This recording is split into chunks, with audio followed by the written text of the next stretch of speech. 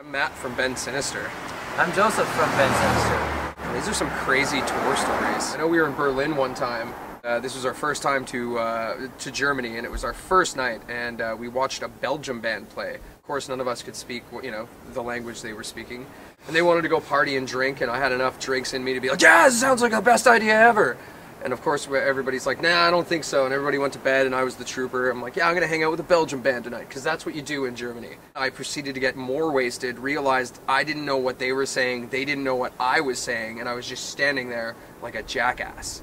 Luckily, I've developed a great inner compass that no matter how drunk or lost I am, and no matter what city, somehow I find my way back. It's like dropping a cat, it lands on its feet. It's random. I ended up back at our place that we were staying. I pounded on the door, nobody let me in, so I just started button smashing the apartments. Somebody buzzes me in, and then I had this nice little light knock, and Dana found me.